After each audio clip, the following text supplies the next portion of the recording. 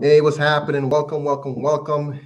I'm so excited to be here on LinkedIn Live. It's been like so long. Oh my gosh. When was the last time we were on LinkedIn Live? I'm just excited to be back here and talking with you guys and connect with fellow colleagues here on LinkedIn. I have a special guest, Miss Erin Hoffman. We've been talking about succession plan options for healthcare professionals. So believe it or not, we are broadcasting on multiple streams. Okay, so for those of you that are joining us on YouTube, welcome. I'm glad you can make it. Folks on Facebook, love my Facebook people. Welcome you guys on Elon Musk on Twitter. I'm glad you could join us as well on Twitter. I'm happy you can join us. And of course, my people on Clubhouse. We're going to be checking back in with you guys a little bit later. Thank you for joining us this afternoon. And LinkedIn. Man, LinkedIn has come a long way. Wonderful platform, great opportunity to engage and connect here on LinkedIn. So we're going to go for about 30 minutes or so. We're going to be talking about exit planning and succession planning options for healthcare professionals. There's a comment box. You post your questions in the comments. We're going to monitor the comment box and answer those questions. And also what you want to do is stick around because we're going to take this show on the road. We're going to take this show with the Clubhouse after so you can interact with us directly via audio. So let's kick things off. So normally today we have our M&A roundtable sessions. Typically our roundtables, we have about 12 to 18 folks, and we connect, we collaborate, we share. Our philosophy here with M&A is all about collaboration, education, and celebration, right? So what we have done today is taken the educational component from our typical roundtable session and bring it here to LinkedIn Live and to everyone that we are broadcasting to on YouTube, Facebook, and etc. So ideally, you're getting information that we typically keep exclusive to our members and to our guests. So if you want to learn more about M&A, you can visit our website, eminea.com, to learn more about what we do. So let's kick things off. Let's get things going. So my name is Kyle Griffith. I am the CEO and founder of Eminae Network, and I'm also the managing partner and principal owner of the NYBB Group, which is a mergers and acquisitions company. I have here at me one of our trusted advisors with the Eminae Network and financial planner with Certified Financial Services, Miss Erin Hoffman. I'm excited to have you as our debut guest for our session today. How are you doing? Thanks, Kyle. I'm so excited to be here. Nice to see everyone on multiple platforms. Power of technology here. I'm excited to be here. Yeah, we're on fire, man. We are definitely this is how you do it in 2022, right? Absolutely. And plus, we're gonna have to record it for folks that miss the live broadcast. Definitely. So what I want to know is, who's Erin? What's Erin all about? Like, we're going to get into the topic, but since this is our first, session here on LinkedIn Live, why don't you tell folks who you are, what's your story, and why do you do what you do? Sure. Thanks, Kyle. So for those who don't know me, my name is Erin Hoffman. I'm a financial planner at CFS, and I came into the industry because I really wanted to help educate and empower individuals and business owners alike on how we can really achieve our financial goals and achieve success in the best way. Getting a game plan together, looking at gaps and threats, and really working with a trusted advisor to help you there. I love meeting different entrepreneurs and learning from them on particularly the healthcare sector and how I got into that specific industry. I have a few family members, physical therapists, dental alike, and they really kind of brought me into that industry. So it's near and dear to my heart, and I really enjoy working with them. You know what? I didn't even know that, right? I probably would have guessed it, but I didn't know that. So that's awesome. So you came from you have a lot of connections with healthcare in your friends and family. It's pretty cool. So, so tell me, so your firm. So tell me more about your company, Certified Financial Services. Sure. So Certified Financial Services, we're headquartered up in Paramus, New Jersey. I can work with clients throughout the country, and we pride ourselves really on taking a holistic approach, right? Of course, we specialize in investments and cash flow and wealth management, but we're looking at, aside from investment strategies, also estate planning considerations, right? Different protection strategies that we can utilize, right? And working with other advisors as well to really make a really concise, holistic plan for people. So we really pride ourselves on taking that approach with clients and an educational approach with that as well. Awesome. Awesome. That's pretty cool. Yeah. Now, the topic of succession plan is dear to my heart as well. Yes. And one of the biggest challenges I have, so in my business, my clients, I assist them with the sale of their company, right? But the challenge is they come to our firm. So we are a full service mergers and acquisition firm based in New York. And, we have companies that come to us and they want to sell their company, but the challenge is that they have not been proactive a lot of times in getting the business prepared. A lot that we're going to talk about that, today. So let's talk about that then. Let's talk about the importance of an exit plan and what's your role in the process. Absolutely. A great place to start with, Kyle. And right, a lot of times I meet with practice owners at the startup phase or the growth phase. And even at that point, 10 years down the road, if they're that far from exit planning or retirement, I'll start having these initial conversations on how to navigate succession planning, right? Because the longer timeline we have to think about it, the more options we have. And that's where my role kind of comes in, is helping these practice owners to be as productive as possible, making sure the barn door is not left open in terms of gaps and threats. Really initially having a strategy, right? Do we stay in and work? Do we get out?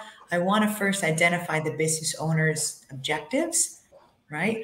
Really outlining, as the practice owner, can you afford to retire, right? What do we want retirement to look like after leaving the practice? So looking there at quantifying business, what's going on cash flow wise, what the goals are, right? Does the practice owner have a team of advisors that they're working with? What is that kind of in play there, right? And looking at what the business is worth.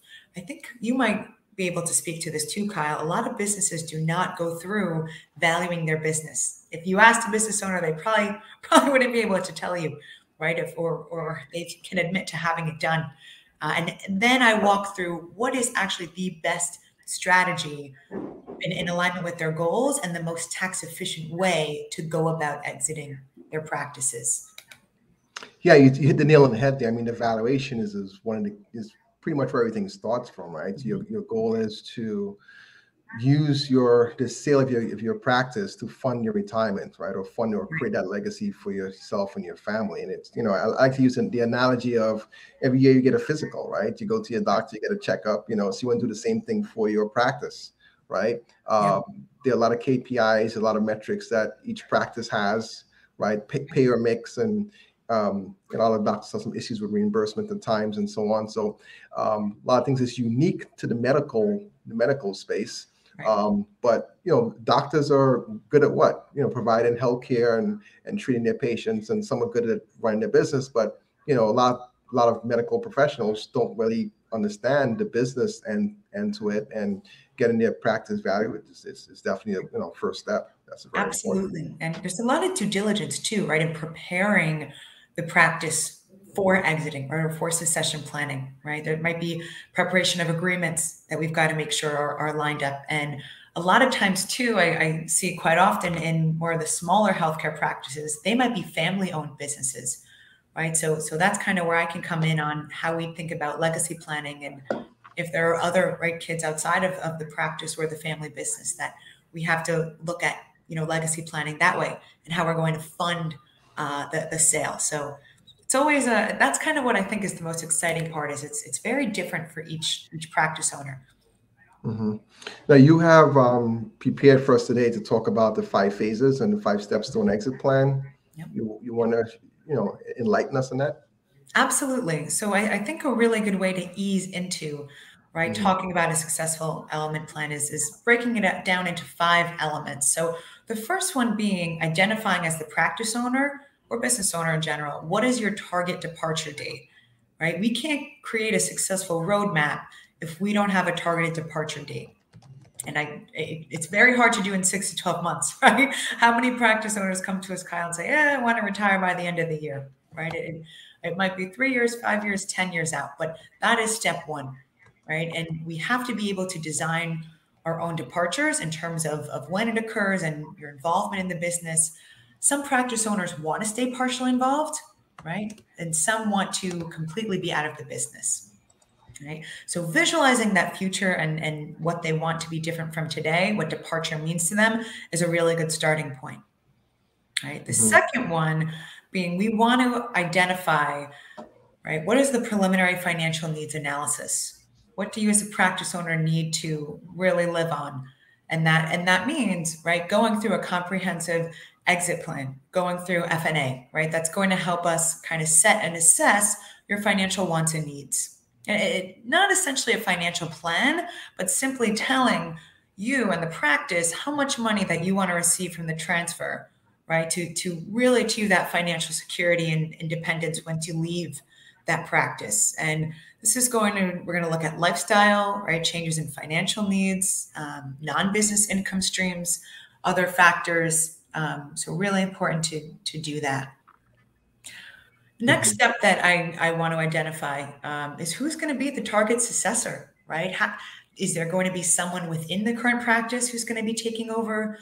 Do we need to look elsewhere, right? Maybe a third party throughout the country to come in? Is there someone in town who can buy into your practice, right? You want to make sure that control and ownership, future ownership of the practice is someone that you want to be deemed as a great successor. Right? Your exit plan should really reflect your preferences and who that successor is. And it might be a family member, it might be a co-owner, right? It might be multiple employees or an unrelated third party, but that is one of the most important steps, is kind of identifying that path for where we want to go. Fourth step is going through that preliminary valuation that we had mentioned earlier, right? Having a preliminary business valuation done is key, and getting it done by an appropriate professional, right? That's going to give you and your exit planning team a reliable idea on how your business will contribute to those financial goals, right? That this is one of the most important steps and that we have to do earlier on. And it's going to not only give us a sense of what the practice is worth, but also working towards solutions that's going to allow you to receive that full value of the business. Right. And finally, I walk practice owners through what I call a future cash flow estimate. Cash flow is our most precious financial resource for any business owner and individual alike, right? Cash flow is what drives our current income. It also fuels your continued ownership, right? And your ultimate departure.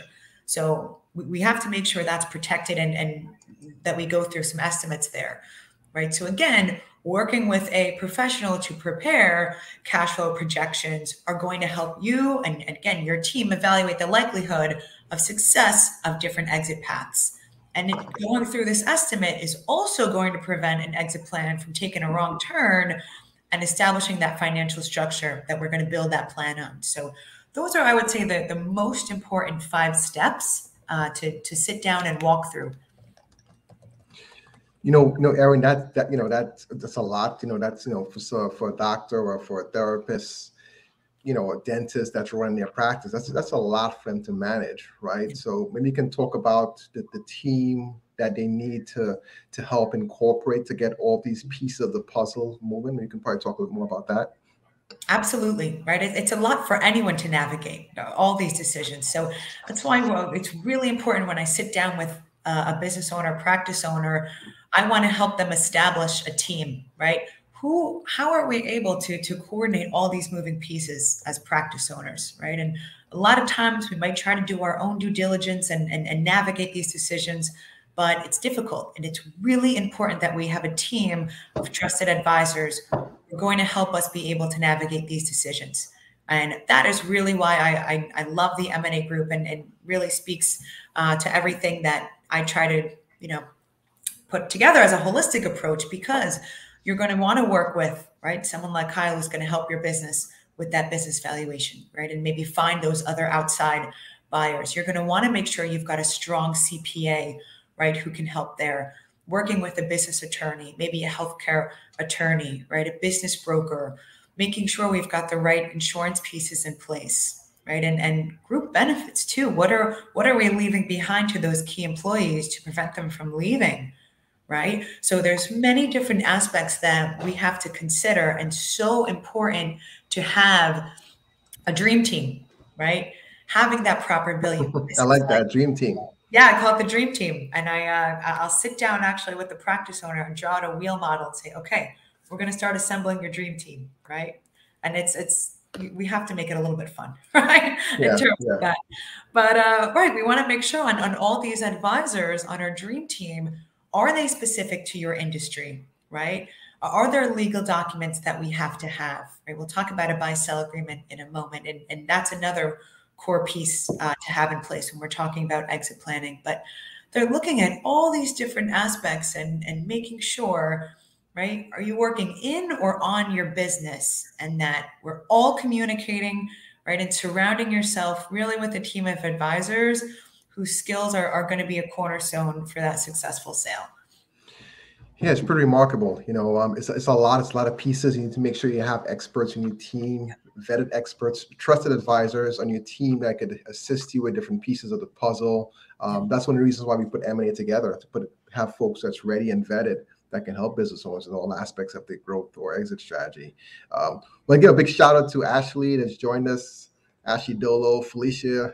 Also, we got to catch up, Felicia. It's been a while. Thanks for joining us, and Preston, my good buddy. Thanks for join us there on our live stream. So talking about the team, I mean, you play a key role in that, right? Let's talk about, the role of the financial advisor in this process. Sure. Right. And I kind of come in at multiple different places, right? Initially, right off the bat, to kind of help formulate, again, those 5 elements, kind of laying that initial groundwork of, hey, here's where we are, here's where we're going, right? We're helping to assemble that team and walking through those business strategies.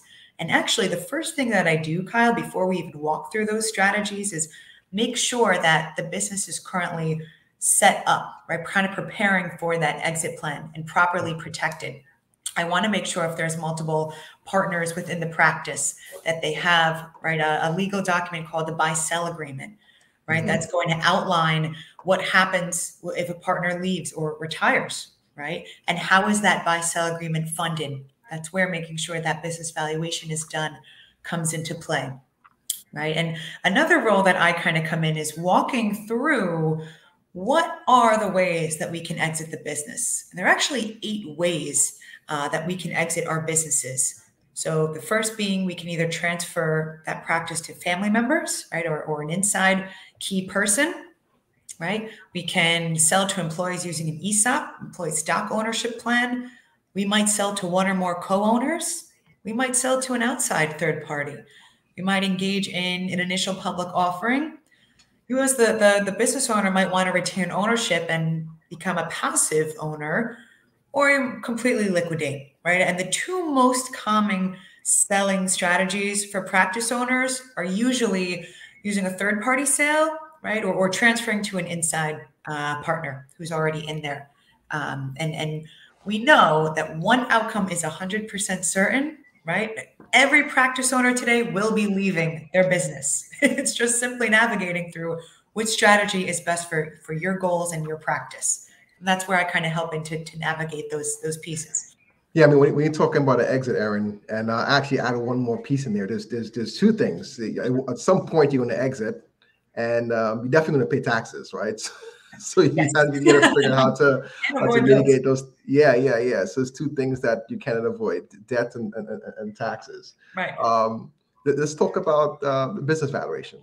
Yep, absolutely. That's the second phase. Yeah.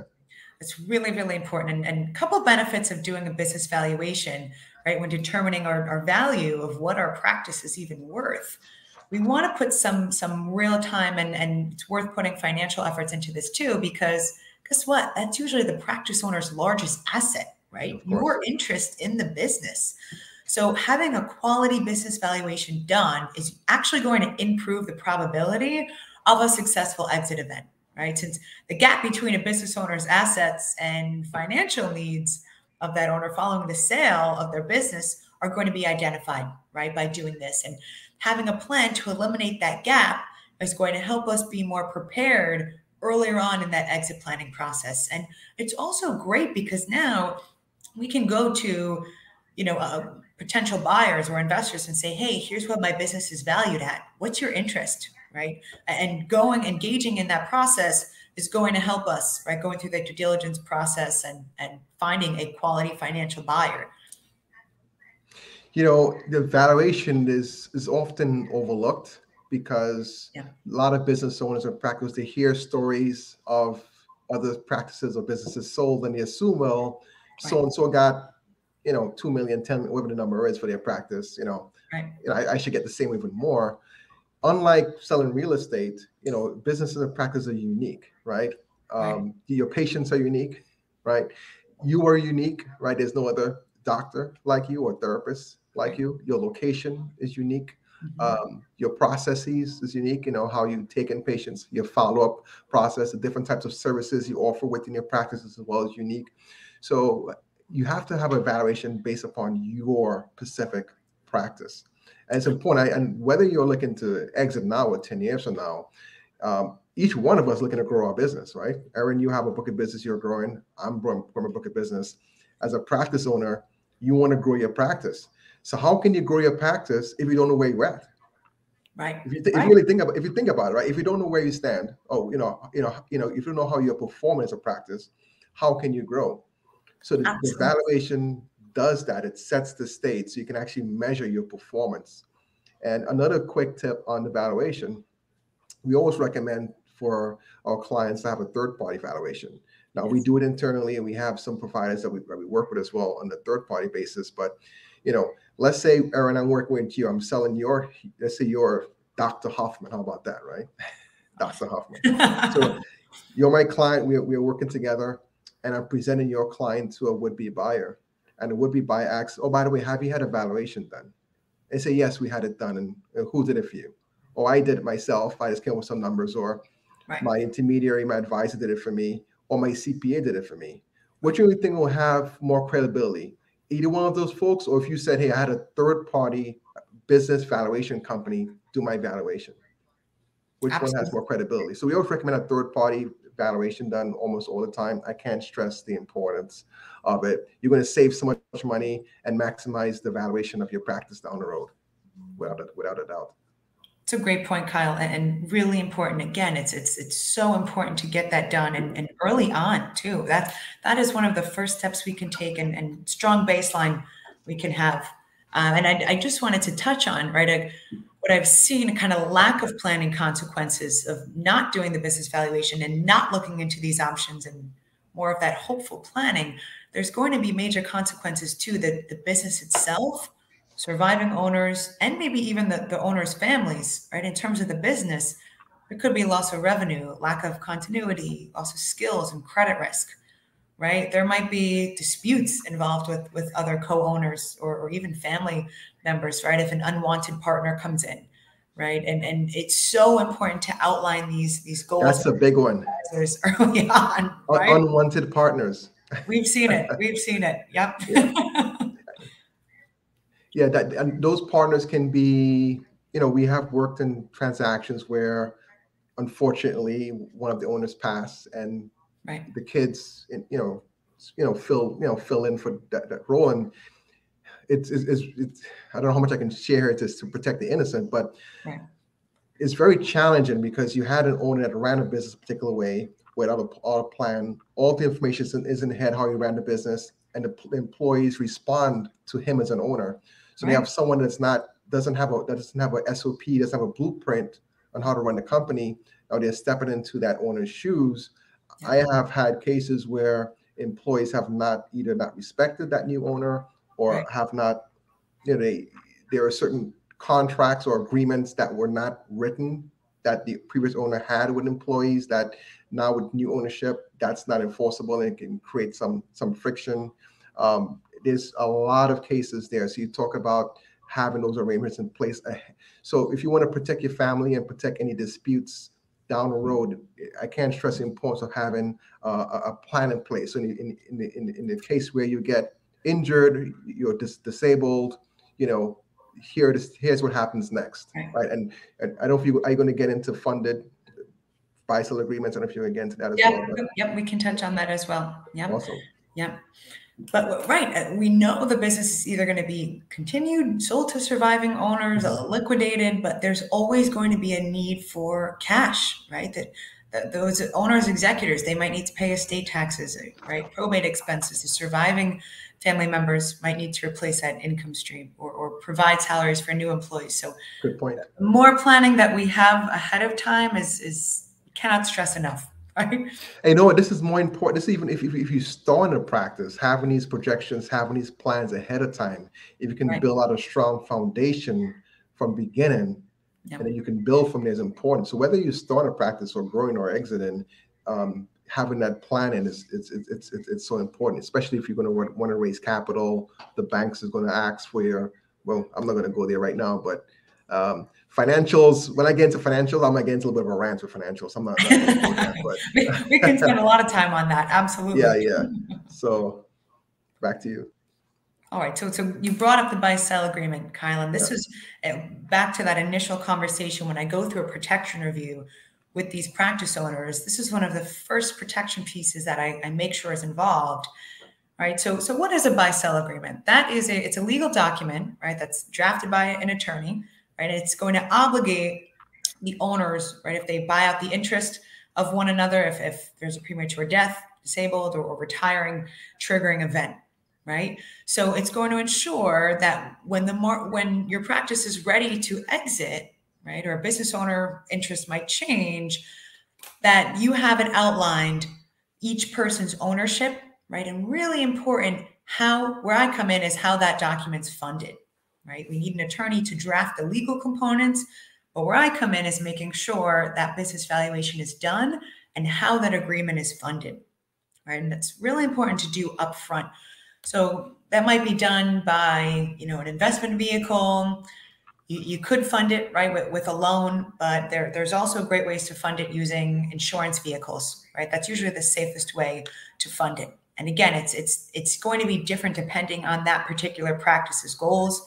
But again, going back to that business valuation, that is going to be outlined in the buy-sell agreement, right, and the partner's interests.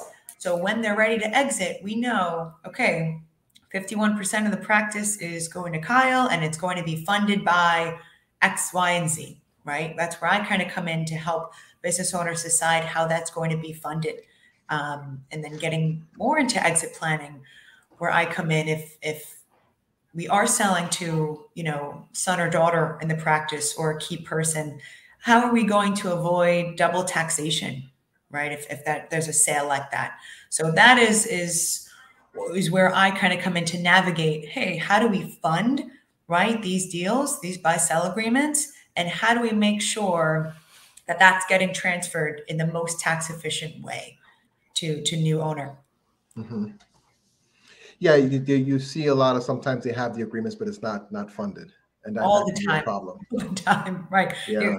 They came to step one and they've got an agreement in place, but it's not funded. And why that's so dangerous, Kyle, as you know, is if it's not funded and partner's ready to exit or there's a disabling event, right? We don't know how our practices financials are going to look to be able to go to a bank and take out a loan, right? Will we even qualify for that to fund this, right? And financially, are we going to be in a place where we can afford to do that?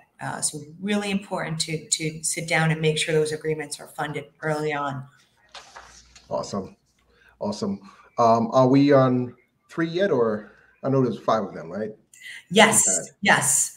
So moving right along, let's walk through a couple strategies in terms of how we can. Oh, you know what? I want to touch on actually other things to consider, right? In terms of what we can think about employees, actually, right? Wow. So this is sometimes what I see a lot of practice owners kind of ignore, right? Where we're so focused on actually exiting and then getting those funds in hand, but a lot of times we're ignoring, right, who our key employees are. So really, what are we offering to them, right? And how detrimental could it be in the middle of a sale for our best surgeon, our best physical therapist to walk out, right? And that could affect the business reputation, right? So one important thing to think about is what we're offering, making sure our employees are engaged, right? That could be devastating to our competitors if a key employee leaves and they're out of there. So we also want to think about what we can provide to them. That might be retention bonuses. We might look at split dollar deals or SERP, deferred compensation plans.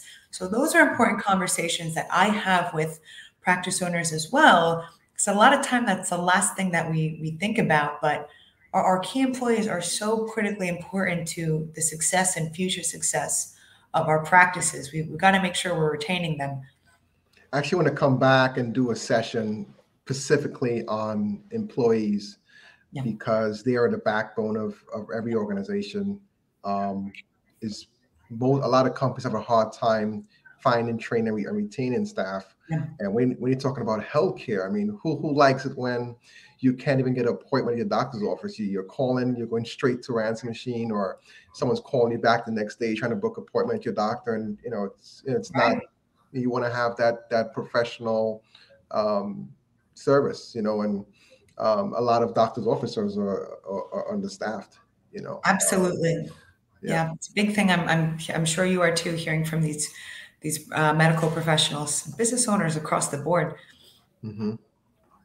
Mm-hmm. So, what do you want to talk about next? Do you want to get into? Maybe we'll jump to that last point, how to navigate actually exiting the business, right? Yeah, So the options, internal transfer versus external, and okay, let's talk about that. yeah, so we'll touch on those. The two most common that we usually see in healthcare practices are the first, either selling or transferring the business to an insider, whether that's a partner, family member, or key employee, or the second strategy, right, selling the business to an outsider, a third-party buyer. So it's kind of just high-level overview, walk through pros and cons of both of those strategies. So let's say we want to sell, right, to key employee, other physical therapist, or the other dental practice, or dental partner who knows the business so well. They know our clients and patients so well, right? And this is what I see a lot of small, medium-sized practice owners doing. And it's often favored because that insider is already a ready buyer they might have worked with us for a long time, right? They know the culture and stability within our practice, right? Sometimes they can be a bit more complicated and more riskier, only because, right, funding that sale, that insider, our partner, might not have the cash, right, to buy us outright. Okay, so that's one thing we have to think about. But again, the further that we plan along, there's strategies we can implement to have that sale ready to go.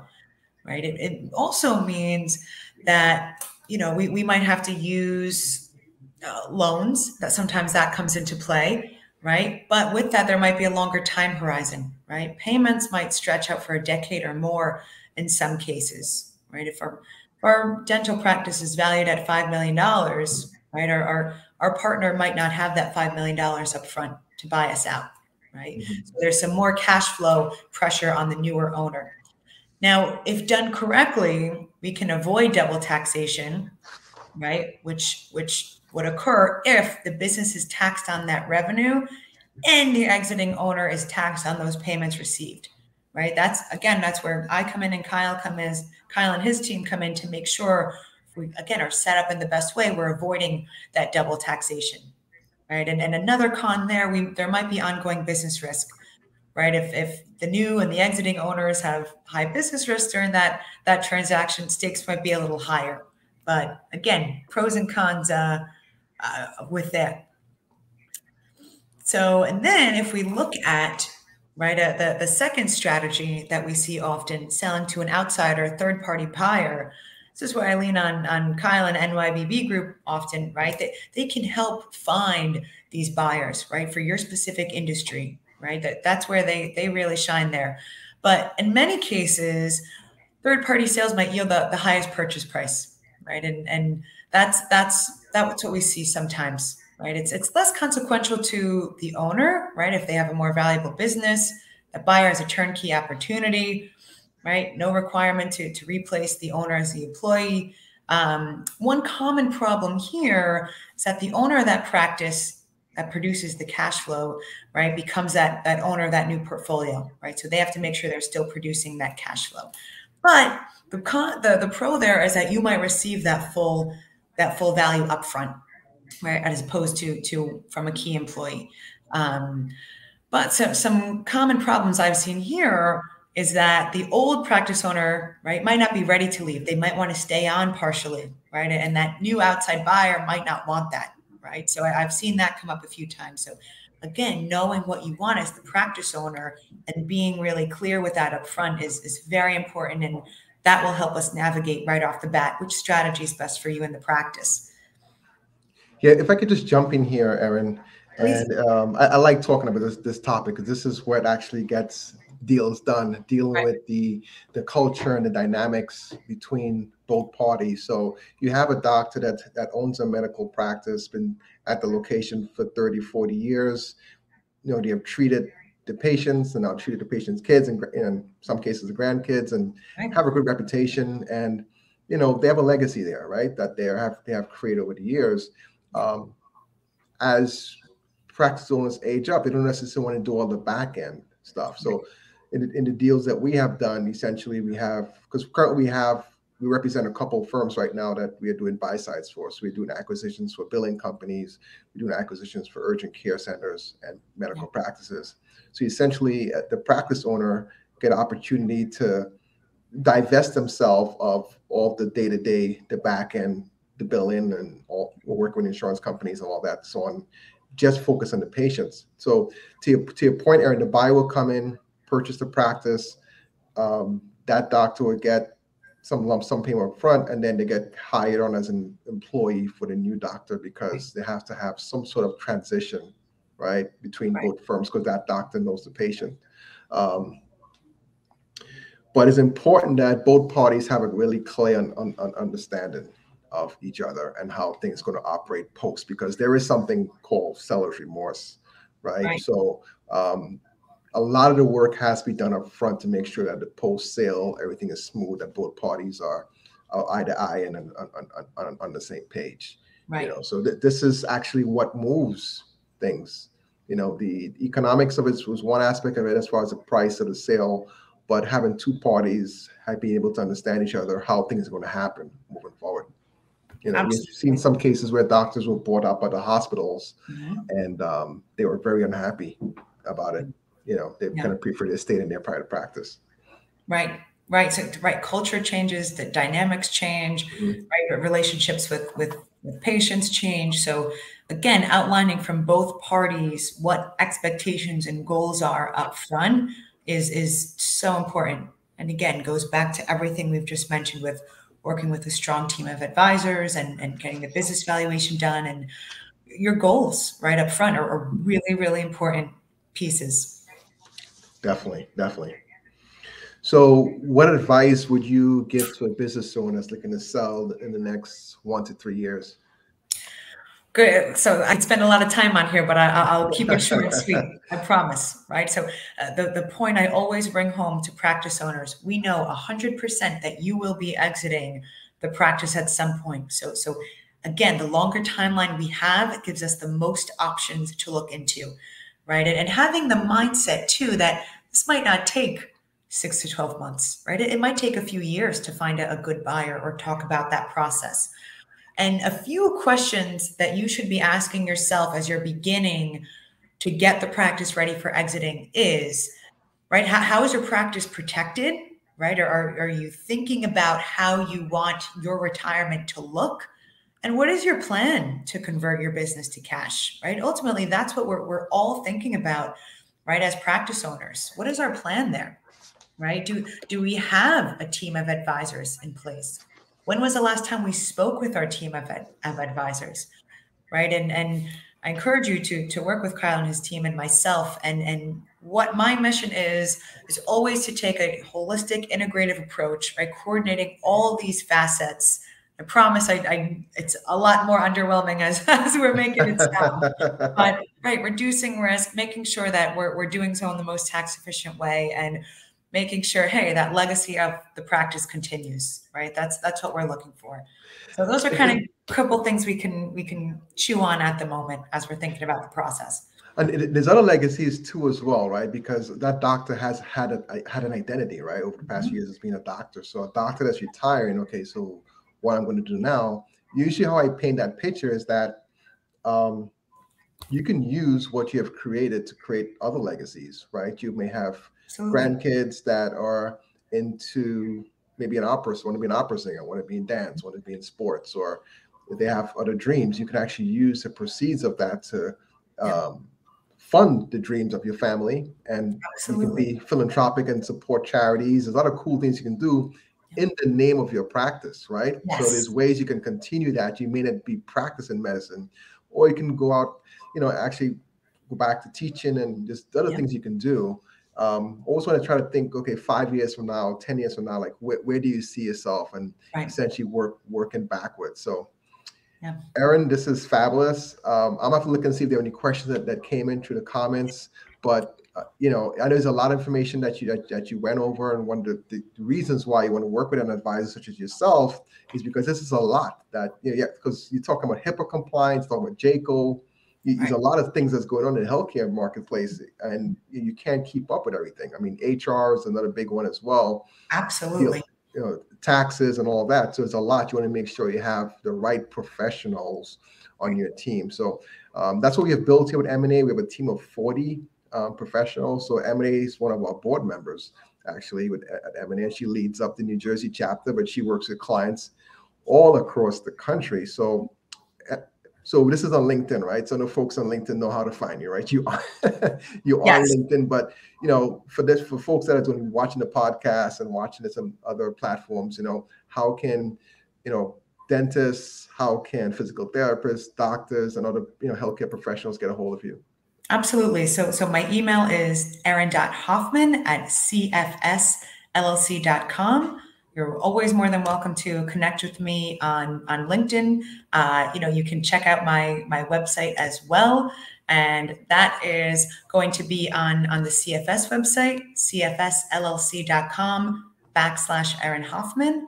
And always happy to be a resource for people. Awesome. And what I'm going to do, Erin, I'm going to post here in the chat for everyone the contact information for yourself and for everyone that's in the team. They can click on that link there on that card and access everyone that's part of the team. So this is the fun part. So we're here on YouTube and Facebook and LinkedIn and so on. So now we're going to take the party to Clubhouse, right? We're going to see who in Clubhouse has some questions for you. I'm going to the chat here. This is the last opportunity to ask any questions for Erin. Maybe you did a fabulous job. I think you covered everything. There's no questions here. So let me do this here. 1 second. Cool. So I just posted a link for Clubhouse. So we're going to go on Clubhouse for another 20 or 30 minutes and engage with some of the folks there in Clubhouse and answer any questions anyone has on the topic. So, but I want to thank each and one of you guys for attending. This has been an M&A broadcast brought to you by Miss Erin Hoffman of Certified Financial Services, and myself, Kyle Griffith, the CEO of M&A Network and partner at the NYBB Group. Thank you for your time, and see you next time. Thanks, Kyle. Take care, everyone. Thanks, Erin.